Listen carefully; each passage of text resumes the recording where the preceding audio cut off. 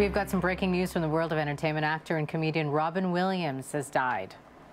If that doesn't win, then God will go, come with me.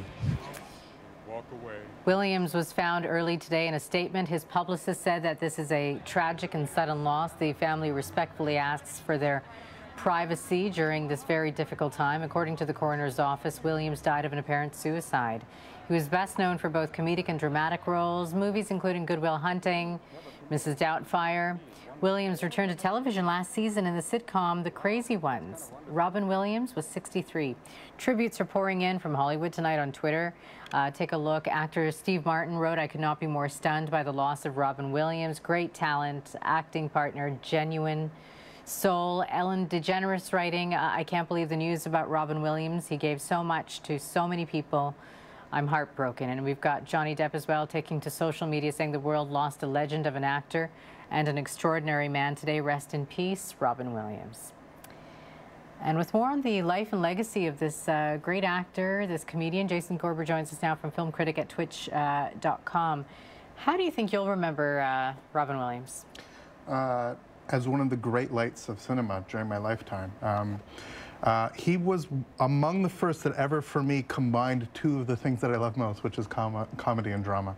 And he could absolutely nail it perfectly. He was a Juilliard-trained actor who was a stand-up comedian. So he was absolutely the perfect blend between the person who knew when to be funny while being serious and serious while being funny. That's rare. And he could absolutely, look, a lot of his performances, something like Mrs. Doubtfire, you remember the very broad elements and the sort of putting out the fire on his fake breasts and stuff like that. But that film is a film about divorce. There's all these other elements in even his broadest performances where there's these moments of great pathos. And even when he's doing something very serious or stark, there's still a dark humor to it. So it was his wonderful balance and his incredible intelligence as a performer, as a comedian, as a dramatist, as all these elements that really highlighted him as one of the truly great performers and entertainers of our lifetimes. Now, is it surprising? Were people surprised with this? I mean, he was suffering for a bit. This is incredibly shocking that he passed now. It is not surprising that he has suffered. He it's no shock that he did a copious amount of drugs during the 80s. He's been in rehab numerous times. He has been very public about his bouts of depression and dealing with addiction issues. And he was very outgoing and open about it. It's a tribute to him. It's clear that if the stories are to be confirmed, and it seems according to his management that this is actually what happened, that he simply was dealing with an illness that he simply, it ran its course, unfortunately. Mm-hmm. Many people are looking to celebrate his life. How would we do that? There's two films that I look for. I mean, Fisher King is one of the truly wonderful films. Terry Gilliam's Fisher King, and his performance in it is extraordinary. Again, that mix between the pathos, the humor, the darkness, the lightness, it's all there in that film. But there's actually a smaller film, a film that wasn't very successful when it came out, called Toys, directed by Barry Levinson.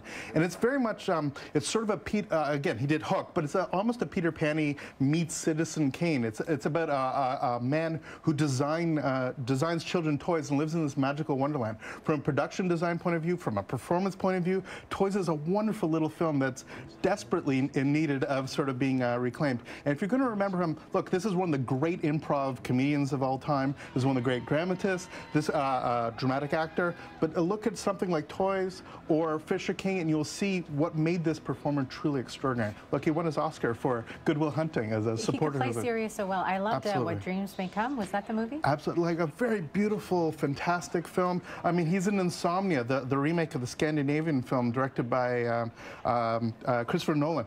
He has all these elements that sort of come together that we just won't have a performer like him anytime soon. As Steve Martin said in his tweet, he was a mensch.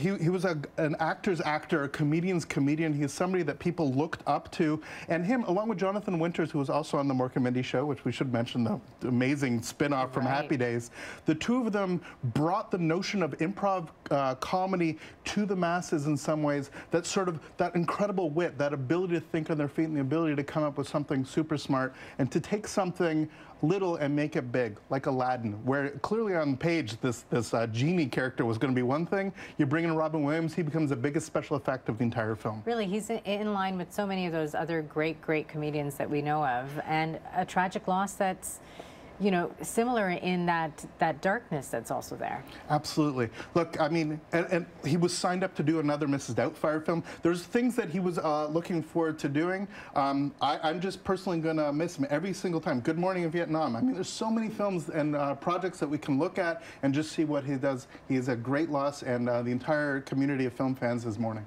Okay, thanks so much, Jason.